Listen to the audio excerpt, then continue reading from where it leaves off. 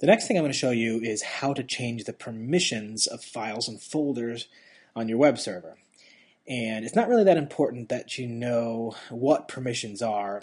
It's just important that you know it's a little bit of information attached to files and folders. And sometimes to get things working or to fix problems, you're going to have to actually change permissions. And there's really no other way to change permissions of files on your web server than using FTP. So hopefully it didn't sound too complicated or scary. It's really very easy, as you're going to see in just a moment as I show you how to do this.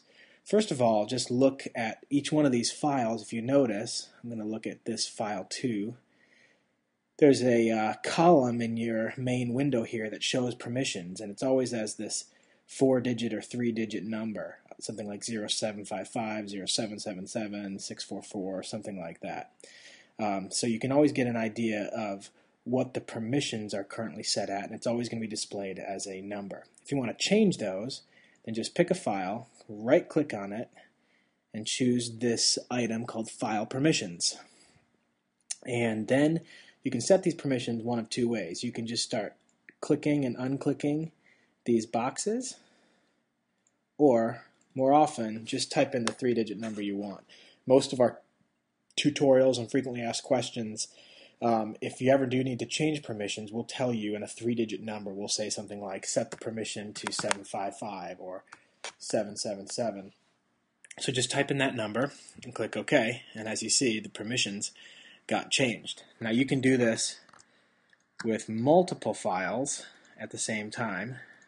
Let's make all these 744,